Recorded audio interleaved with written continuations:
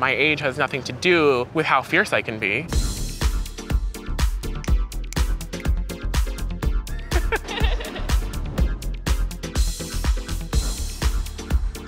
My name is Jessalyn Biam. I'm 19 years old.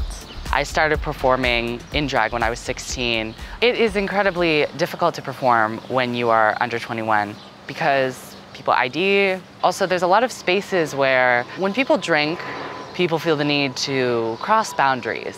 And when you're a minor, it's dangerous and it's scary. When I get up and drag and I go out and I do things and I perform, it's very similar to who I am in my daily life. Not much changes, it's just more extravagant and camp, I would say. My name is Desmond is amazing and I'm 14. There are many difficult aspects to being a teen drag kid. I feel like we get a lot more trolls because we're young and we're still exploring ourselves. I know that I'm a big influence for kids who live in less supportive areas than New York City. I'm just so thankful for all my fans. I'm glad I'm helping LGBTQ youth just be themselves. It feels amazing to be the mom of Desmond. He's a very creative kid, and I think it's important to value what your child wants to do.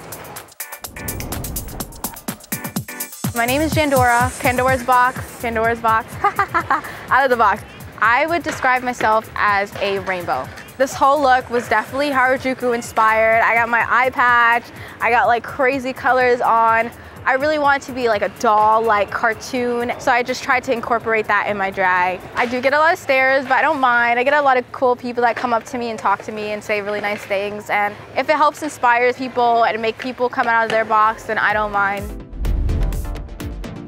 My name is Queen D. Williams and I am 17 years old. There isn't really much of a drag scene on Long Island, and due to my age, there isn't really many places that I can even go and watch shows, so I'm really just kind of relying on social media to kind of watch other people and kind of get inspiration through that. Now in my everyday life, even when I'm not in drag, I don't care about the clothes that I wear and like being judged. As long as you love what you do and you're passionate about what you do, that's really all that matters.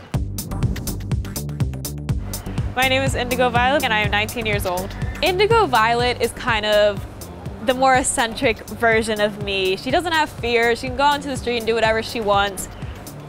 Drag has given me this opportunity to become bigger than life and to present myself in a fun way. I happen to live right by a special effects store, so I went and was like, I'm gonna be drag Miss Piggy. I'm gonna get a pig nose. There's no one more campy than Miss Piggy. While drag is evolving, I don't think drag is evolving at the rate that it needs to be. I want mainstream media to be more accepting of our trans queens, our bio queens, anyone who doesn't fit the stereotypical mold. I want it to be able to grow into a place that's safe for everyone.